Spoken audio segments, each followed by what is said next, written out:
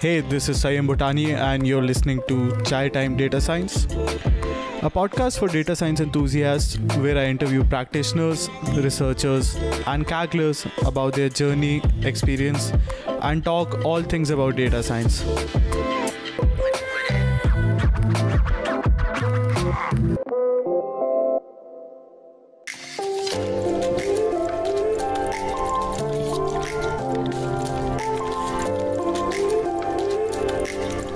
Hello and welcome to Quarantine Kaggle Content with Chai, the CTDS.Show.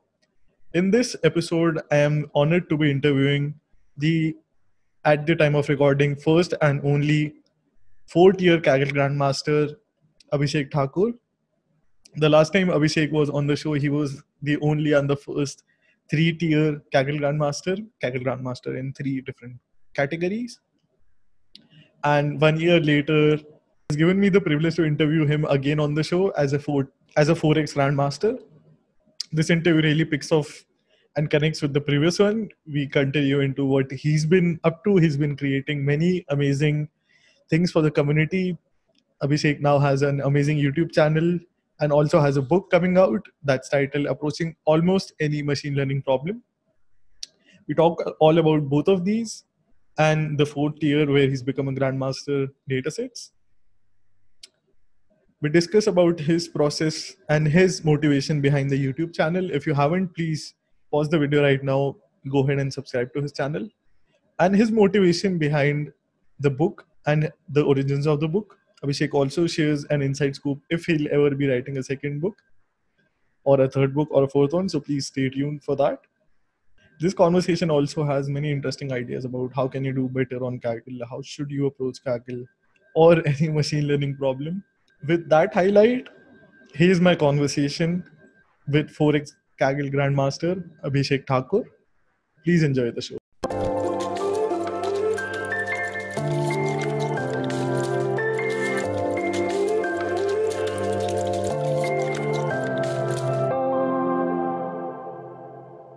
I wanted to be interviewing the only at the time of interviewing fourth-year Kaggle Grandmaster Abhishek Thakur. Thank you so much for joining me again on the podcast, Abhishek. Thank you very much, Sanyam, and I'm honored to be here the second time. I think a lot of people don't get that opportunity. So, yeah, really honored to be here. A lot of people don't agree to my second request, so thank you for saying yes. I don't think that's the problem. So, I would disagree, but we'll keep going in that loop. I want to start by talking about the fourth tier where you become a Grandmaster. Last time you were on the show, you were a three-tier Grandmaster and the fourth category didn't exist. Yeah, that's true. So I think they started the fourth category 4 months or 5 months after I became the 3x Grandmaster. I think around October, if I'm not around October, yeah.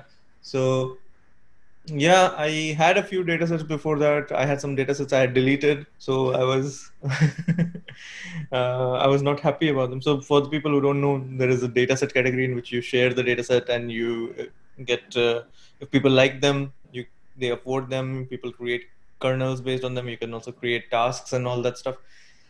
And there are these categories from novice to grandmaster in datasets. So yeah, it took me a while.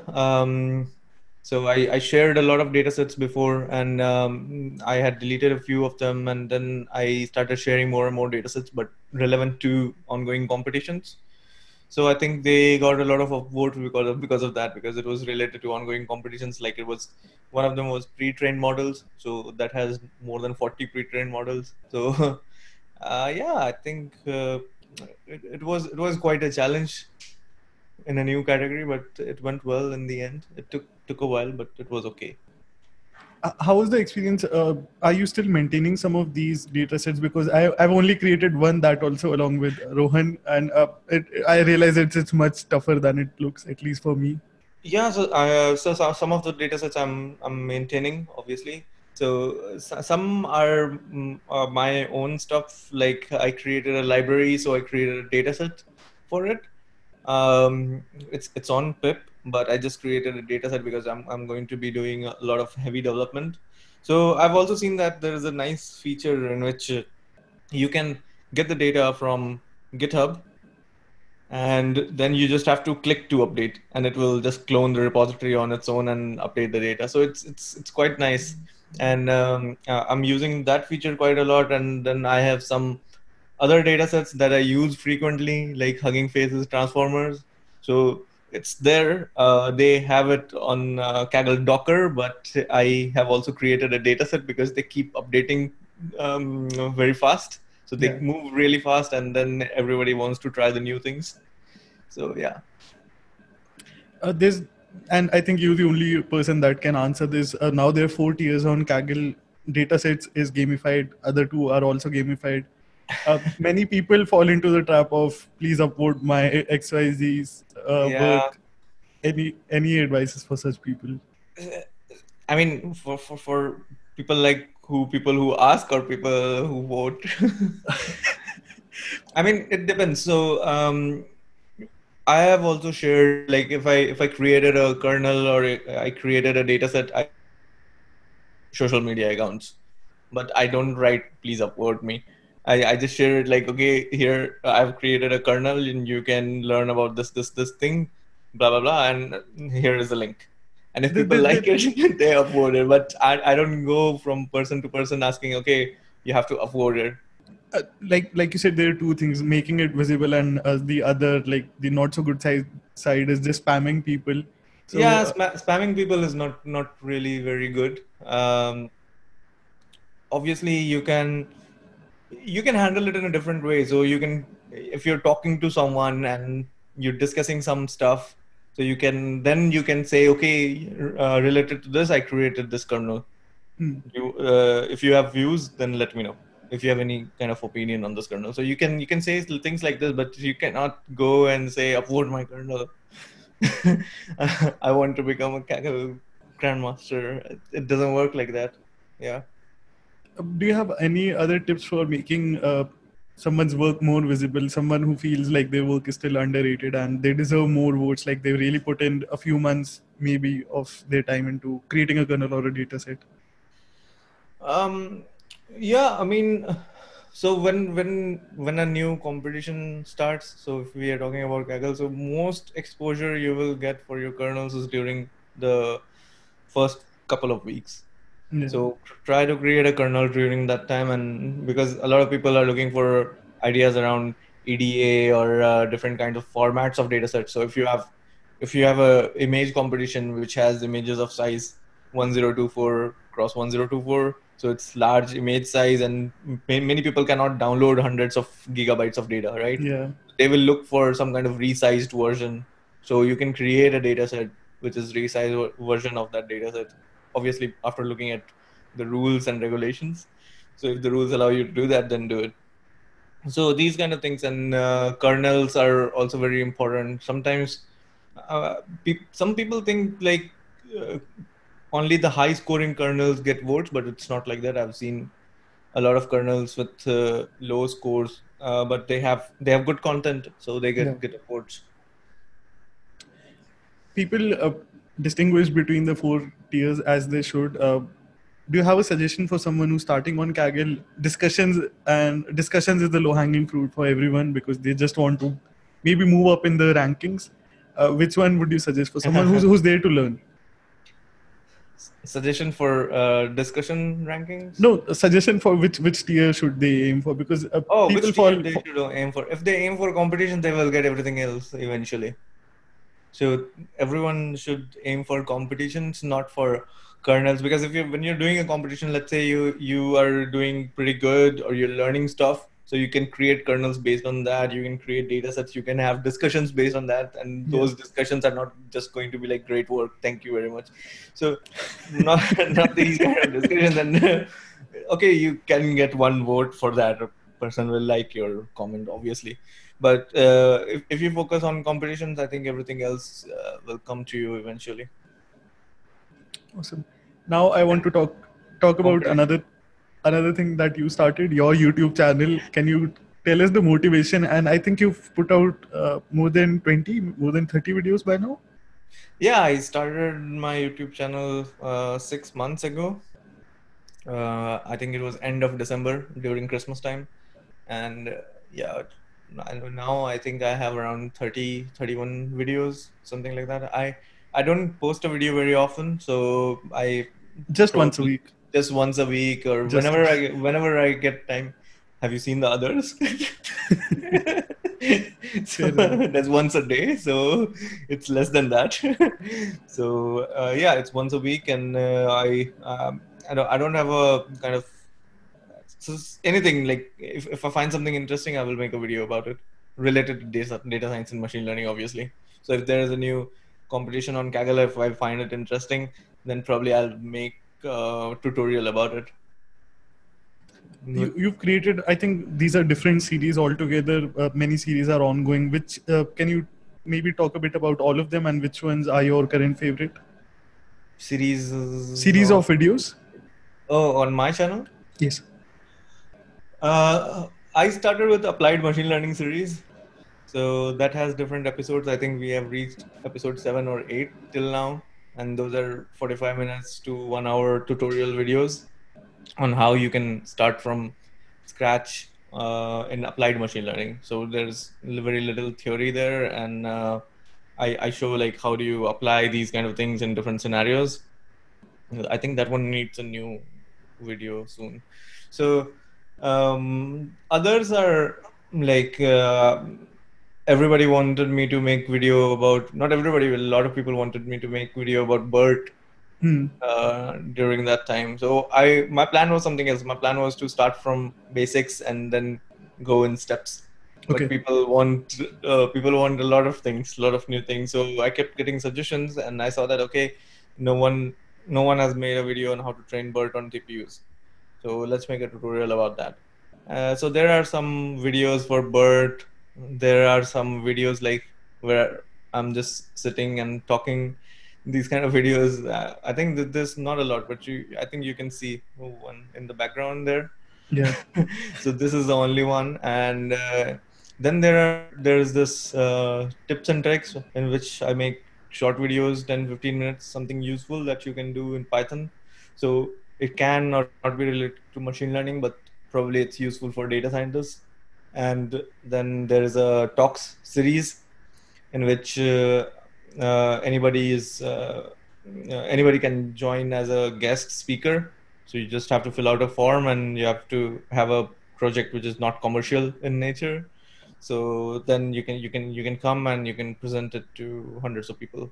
But yeah, that has been going quite well. I've seen like more than 200 people attend those sessions, the live sessions, and yeah, it's I've learned a lot from those speakers. You've created kernels, you've created data sets, you've given us many interesting discussions. You are now creating videos on YouTube channel. Where do you become evil? Where's the evil plan? When does that come into the picture? It has always been there.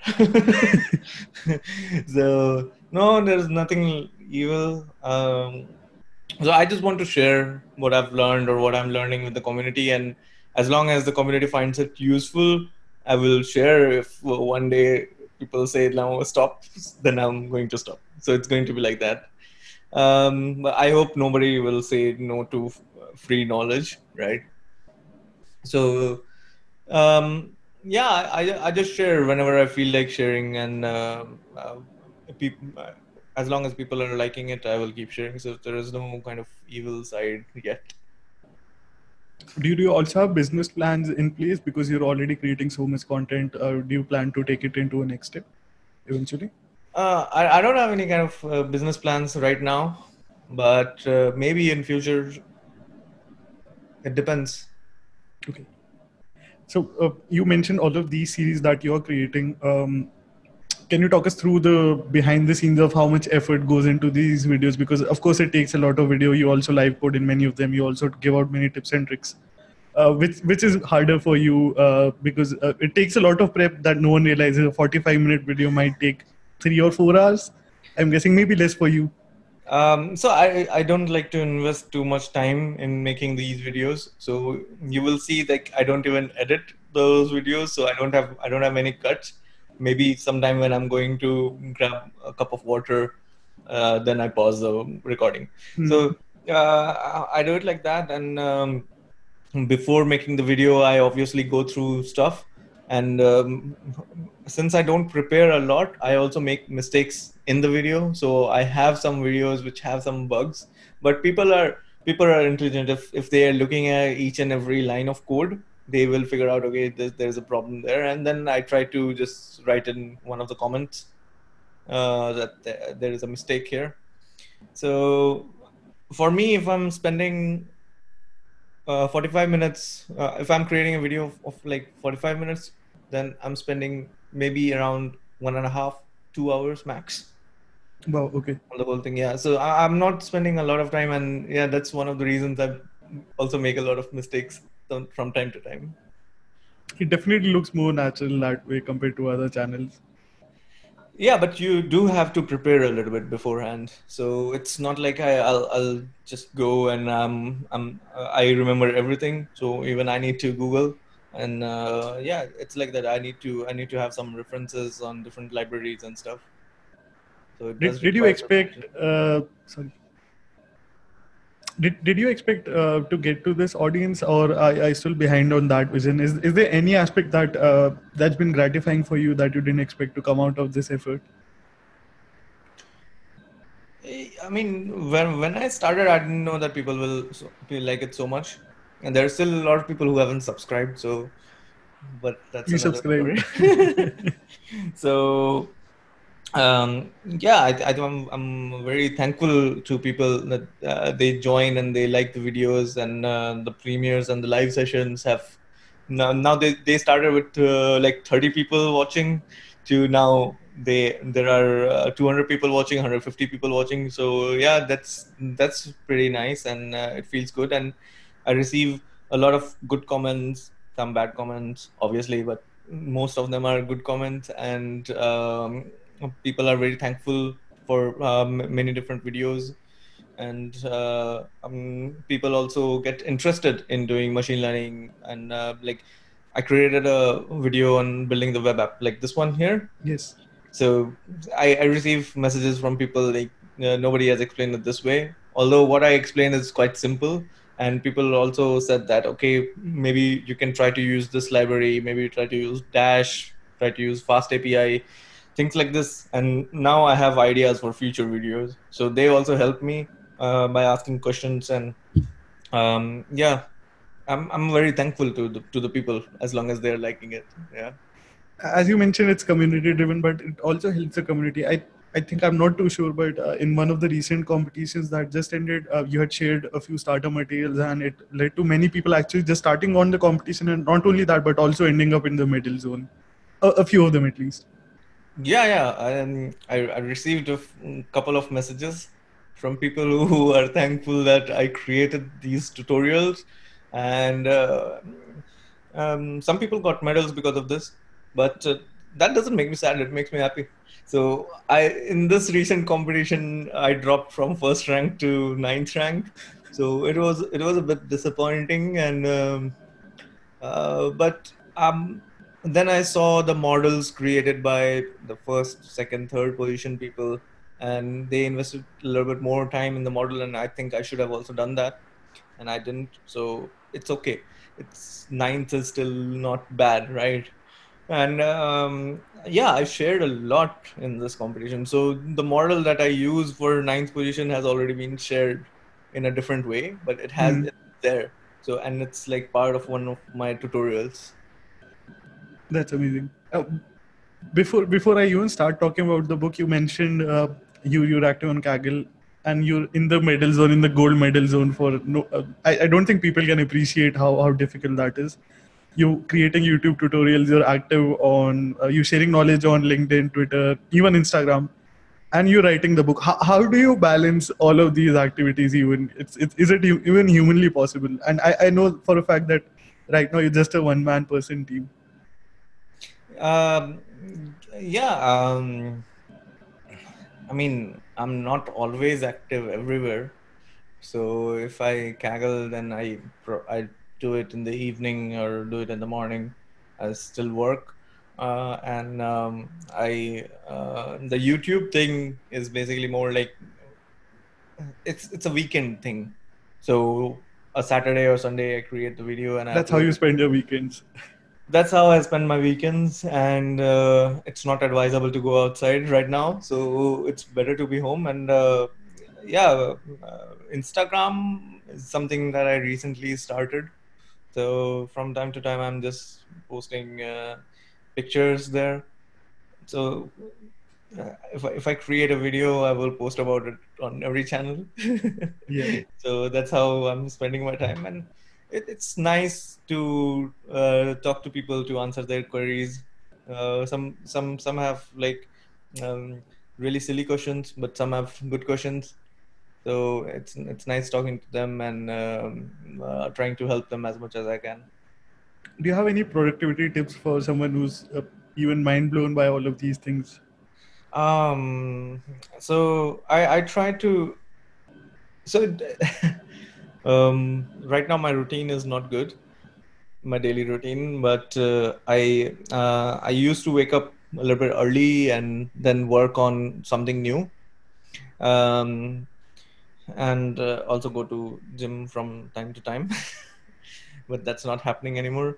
Yeah, and then go to work, come back, spend some time with your family, and have dinner, and then spend a couple of hours more on working on something new and interesting. So it can be a Kaggle competition, it can be one course, machine learning course or something like that, or anything new, and then go back to sleep and sleep for like I don't know, if you're young, if you're a student, you can sleep for 6 hours. Yeah. So I think 6 to 8 hours sleep is fine. Okay. So it's still curiosity driven for you and slight more like organized chaos, if I may. It's chaos. I don't know how organized it is, but yeah, it's like if I get interested in something, I cannot leave that. So I try to finish that and then move to the next thing. So if I got an idea for like a video, or there is a new Kaggle competition, and I just want to build something so that I can just have a quick start in that competition, and I try to build it in such a way that if I'm investing few hours, like 5 6 hours now, then I'm in the future for next versions of that, so like improving the model, improving the hyperparameters, or adding augmentations and all that kind of thing, I don't have to spend much time.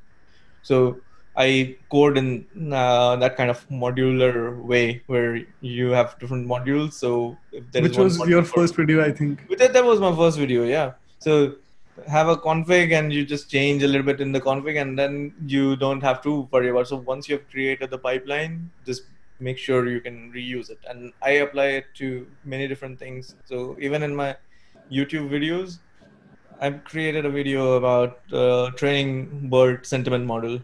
And the next one was about creating an API using the bird sentiment model. So I'm just reusing what I've already built, Yeah. and I'm writing a little bit of code, but that's not a lot, because if I start from scratch all the time, the video, for 45 minutes video, will become like 3 hours video. Nobody will watch.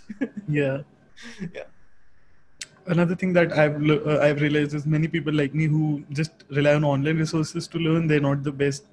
They don't follow the best coding practices, and you're cognizant of you share very good coding practices. But again, people might not be strict enough to follow them. Any advices for someone who's just relying on freely available materials on how they can improve their programming skills?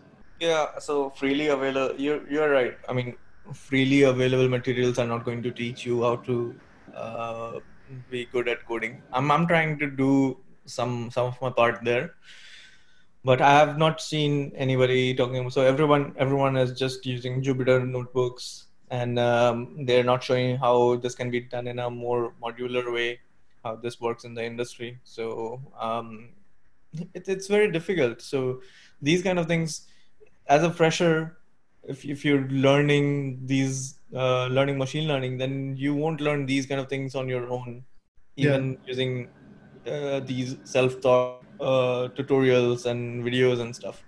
So if you have to learn this, you have to be in the industry. You have to go to the industry and see how people work there. But what you can do is you can pick up a library. Like, I don't know what library you like. Scikit-learn, the most popular machine learning library, right? Yep. So pick up Scikit-learn, go to their repository and see how they write code. Go to their pull requests and see, okay, there is this guy who is developing something new for Scikit-learn or fixing a bug. Then what are the different types of comments? So then you will learn a lot, like, okay, fix this. Pep8 is you have to take a look at Pep8 or Yeah. yeah, Flake8, these kind of things. So you will come across these terms, then you try to see, okay, what has this person changed in the pull request. So I used Scikit-learn to learn quite a lot about good coding practices in the very beginning. Yeah, but it was difficult. But then you have to practice on your own.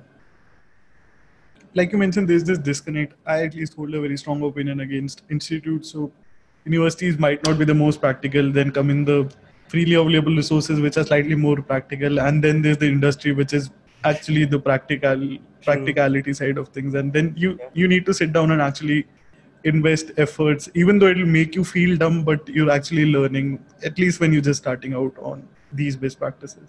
Yeah. Yeah. Yeah, true. I mean, you are not so. It's very difficult for you to learn Kubernetes or how to deploy stuff in production if you're not working in the industry. So you can. I don't know if you can even do it from a book. So okay, I will come to this later. But uh, like, if you have a tutorial on Kubernetes, okay, this is how it's done. Okay, fine. But when you go to the industry, things are going to be very different. So Yeah. you there are some things that you will get to learn while working. You can learn on your own, obviously, but you will get most of the knowledge while working in an industry, practical stuff. Definitely. You mentioned book, which allows me to segue into your book. Why did you decide to start writing the book? And I had the privilege of reviewing a few chapters. You had sent me them to check them out, but thanks for that. I am pretty excited about it. Can you give us your motivation and an overview of the book? Yeah, first of all, thanks a lot for helping me review it. And I I planned to write this book 2 years ago.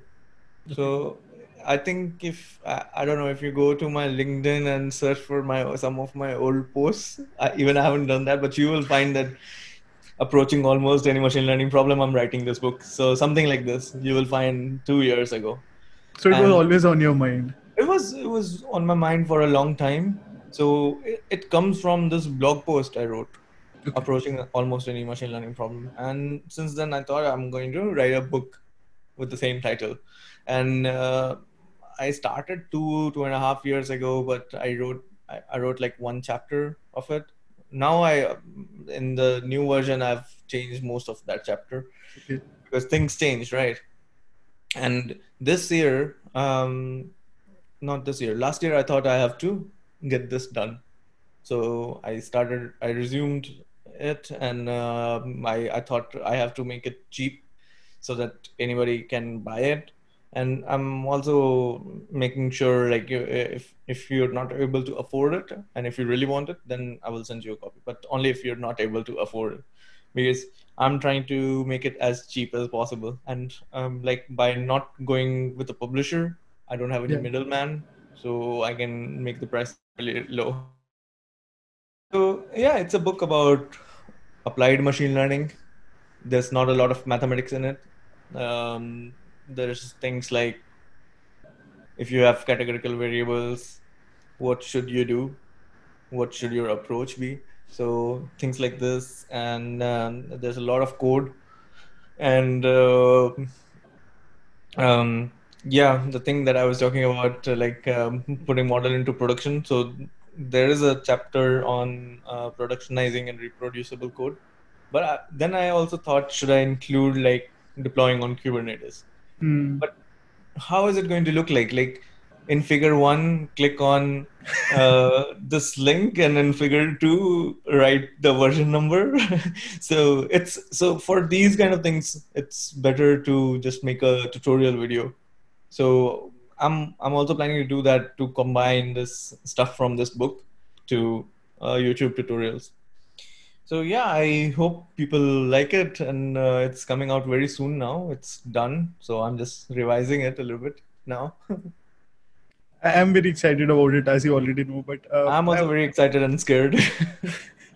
I also want to talk about pricing. I don't think you should really discuss pricing when it comes to education, but you were very cognizant of keeping it at a very entry level price, even for Indian students. Many people don't realize this books are priced according to Western standards, which becomes expensive unless there's continental True, pricing. true.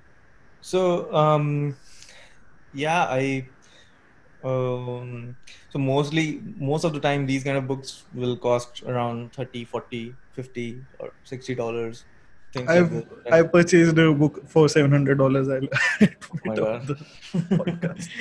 So yeah, so these books are expensive these days, and it's only because of publishers. So if you have a well-known publisher, it's going to be very expensive book.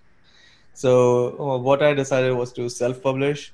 So I will be selling the books for $15, and now I'm rethinking the prices again. So I am thinking of making it even lower, Okay. because I talked to many people, so it's going to be like if you take a look at India, right? So I think 900,000 rupees is a lot of money. So for students, For for students, yes. freshers, yeah, right. For freshers, for students, it's a lot of money. So I'm thinking of decreasing it even further, or making some kind of student plan or something like that, so you can student discount, so you can buy it a little bit cheaper. So For my Western friends, it's close to one, I think, Starbucks coffee price. oh yeah, definitely frappuccino. Yeah, So yeah. For Europe and US, I would say the price is quite cheap, given the number of pages in the book, and I hope the kind of knowledge in the book. yeah. Yeah. Can you walk us through the writing process, because I think it's a very practical book. There's some theory, but not a lot of it. How did you find that balance, and what was important to you while writing the book? So what's one thing you expect people to get out of it? So like I've seen this a lot of times and experienced it myself. Like, you can be good at theory, but when it comes to problems, solving real world problems, then people face a lot of problems, right? And so, like, categorical variables, it's a very simple thing, but no one, like, in the lectures, no one is teaching, okay, what are the different ways to handle categorical variables. So this is one of the things. And when it comes to NLP or images, people understand what deep neural networks are, but they don't understand how to apply it, where to apply the augmentations, right? People don't understand where to add the normalization. Okay, why did we choose this value for normalizing for mean and standard deviation? So people don't know that. So that's what the book is comprised of. So my thought process was, I'm very applied guy, right? My thought process was like, You're a Kaggle at heart. yeah. So let's take example of Kaggle. So the book is for people who want to start with Kaggle but are struggling or are scared. So these kind of people, or like you've done some courses Mm. um, on any kind of online course, right? And you're learning the theory, but alongside you want to start with some project.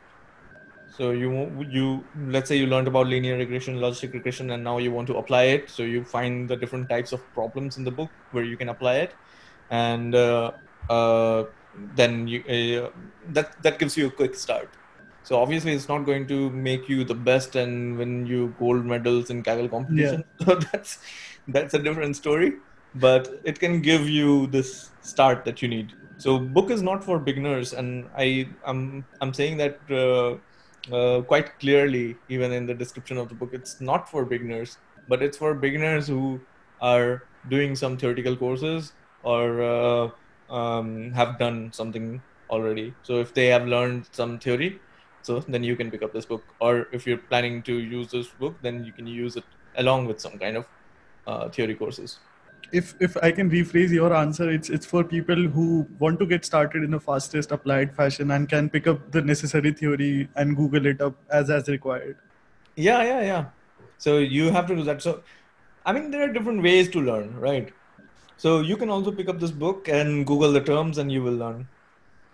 Yeah. So um, it's not very difficult. Machine learning is easy, right? Yeah. Personally, I think that there are two sides.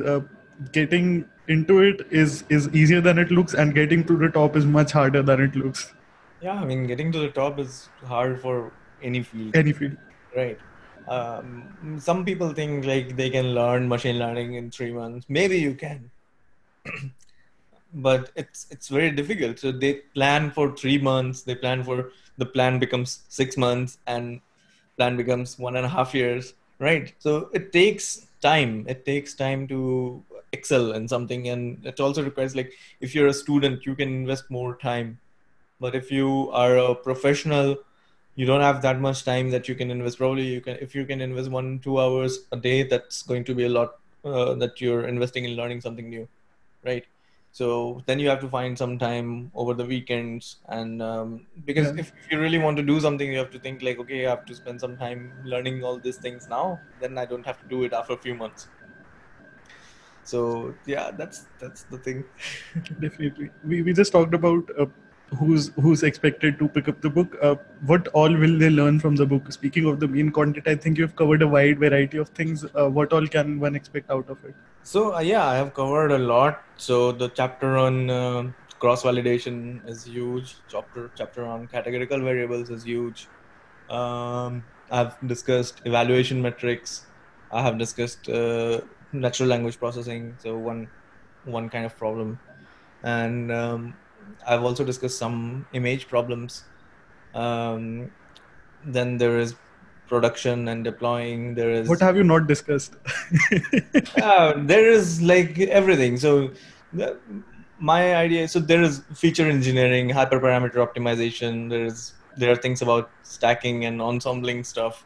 So there is everything, but not everything is in like too much details, right? Because if I have to write something about categorical variables and to see like I have written around 40 pages for categorical variables, Yeah. and that I find less, right? I've written 40 pages for approaching text classification. I can write a book about it. So that's the thing. I cannot compress. I cannot include everything. So I've selected the best things and the most important things, and left everything else to the reader. So like if you want to learn further, then obviously there's a lot more to learn.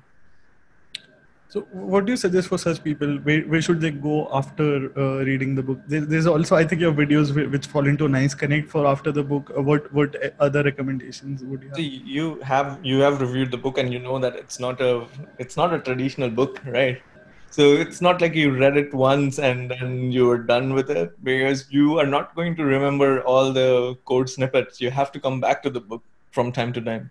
So pick a problem, start working on it, and then try to find different other references. When you've applied everything from the book, try to find other references, and try to improve on your model. And at some point you have to say like you're done, then you move to the next project. So it's more like, okay, for building a portfolio kind of, if you're doing one project every month or every 2 months, so in the end you have 6 projects or even 10 projects in 1 year, and that's a lot of machine learning projects that you can do. Yeah. I don't even remember how many data sets I've talked about in the book, but um, the thing is, I've used data sets for different purposes. So I show a data set, okay, it has categorical variables. I'm not going to build like an end-to-end model on it, but I'm going to describe um, how applying this processing will affect the results, or what other different types of processing you can apply. there are many code examples in your book. I think it would be close to 50-70% code even, and every single snippet is a self-contained example of itself in Yeah, itself, so I think. every single snippet is something that you can run on your computer. And you can extend it If you further. have the data, yeah, you can run, and you can extend, and you can reuse. So yeah, it's like that. And I have created all those snippets, and it's not like I've created in 1 month. It has been going on since several years. So yeah, I've just compiled everything I had and put some of it in this book. I think I had the most important contribution to the book, which was in the opening page where I suggested, and I won't mention the name of the drink, but I suggested you to change it to you should pick up a cup of chai and sit down Yeah. and try and code and not just shift enter through all of this or not just run all of this code, but actually try to replicate it. True. The Yeah, line was there. I just helped him change the drink. That was my contribution for the audio. I'm still thinking about that. So That is sad. so the the thing is, you have the book, and then a lot of people. So even when I make tutorials, a lot of people ask about code, right? Why do you need the code? I have shown you everything end to end in this video. So just watch the video. If you just watch the video and code it yourself, you will learn a lot more than when I share the code with you, and you just copy paste it. So you will learn a lot less. So yeah, the book is meant to be like, keep it as a reference, and look at things. And even if you copy paste from the book, you cannot copy paste from a paperback book. But if you do that, just like keep the book in front of you and see the code and write it and try to understand. So I've also given comments for each and every line of code wherever required, and I think that will help people. I hope it will help people, some people.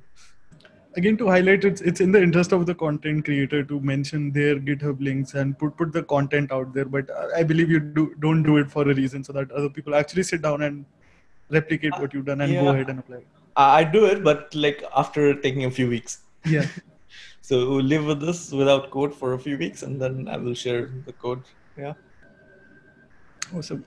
So, for a final question, do you see any other books coming in the future? Do you have any plans for any other series of books?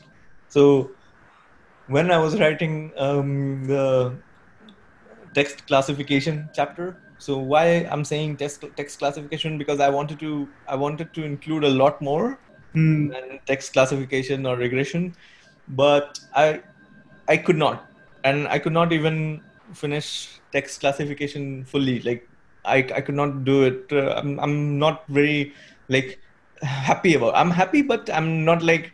You're not Uh, content yet. yeah, true. And I could write hundreds of pages about natural language processing, and so I plan to write another book after this one, and that's going to be focusing only on NLP. Awesome. Well, Yeah. do you think that'll come out this year as well? I don't know. I don't know. Depends on how much time I have. But NLP is something that I can write. I can write about text key problems a lot. So I think I wrote around 50 pages about text data in this book, including all the code samples, obviously. And I think that was done in I think 2 or 3 days. So for text problems, I can write a lot, and I've gained quite a bit of experience in that area. So yeah, it comes naturally. I don't have to think a lot. Awesome. Abhishek, you're doing so much for us, for the community. How can we support your efforts? You're supporting me, man, all the time. So I'm asking on behalf of the audience. you have like the on the big screen you have the picture of the book. So yeah, I you really enjoyed even the preview of the books. I'm grateful to you for that. you are supporting me all the time. So yeah, and I'm thankful for everyone in the community who has been supporting me. So yeah, that's nice. And I also like criticism. So if somebody says something again, so this is not like if I make a tutorial and if there's something wrong. So I always say in the end, like, if there is something wrong, then let me know in the comments. And when people do that, I try to improve on them. Awesome. I'll do a plug for you. Please subscribe to Abhishek's channel on YouTube. Please find him on Instagram, follow him there, on Twitter and on LinkedIn as well. Yeah, thank you very much, Sanyam. Thanks so much. Thank you for joining me on the podcast and for all of your amazing contributions to the community, and hopefully a lot more very soon. Thanks a lot.